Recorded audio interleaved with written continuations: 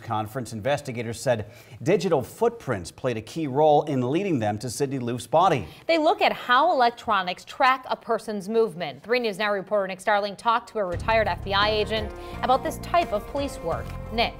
Jen, Craig, police are increasingly using what's called digital footprints to track people down.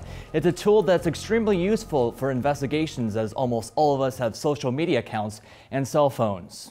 It truly was a collaborative process through analysis of the digital evidence. Lincoln police say the investigation into Sidney Loofe's disappearance was helped by so-called digital footprints.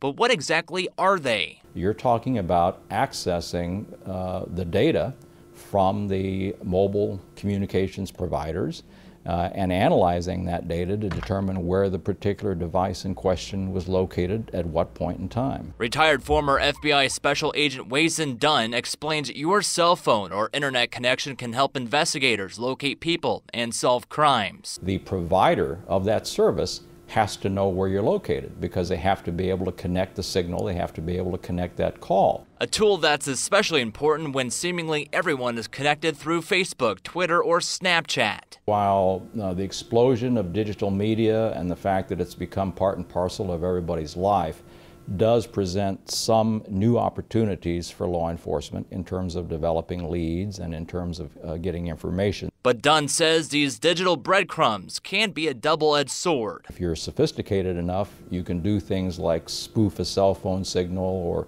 or potentially spoof a website. While watching this case from the outside, Dunn says the law enforcement agencies are doing a good job, as Loofe's body was possibly found based on digital analysis. It suggests that they are taking advantage of all of the information that they can legally have access to, and they're appropriately analyzing that.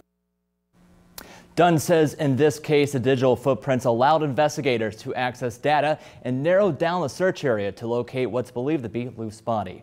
Reporting live in studio, Nick Starling, 3 News Now.